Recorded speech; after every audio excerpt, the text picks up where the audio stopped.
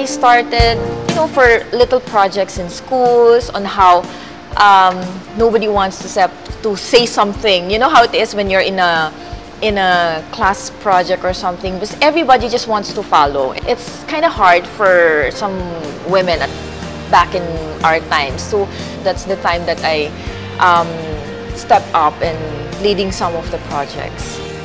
I joined BPW because I wanted to learn from other women and also to inspire other women as well.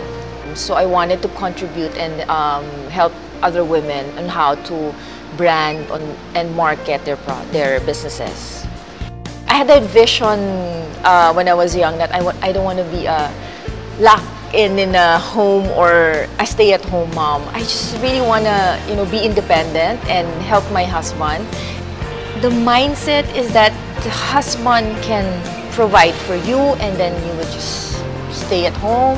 I think that was one of the things that clicked in me, that there's a lot and more things to have in your life na parang you can be able to contribute. For me, it's really about your passion and working hard for it.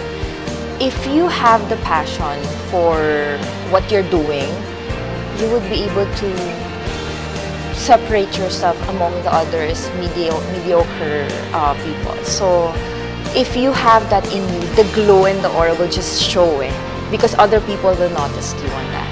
And of course, if you have that passion, it will reflect on your work, on your output.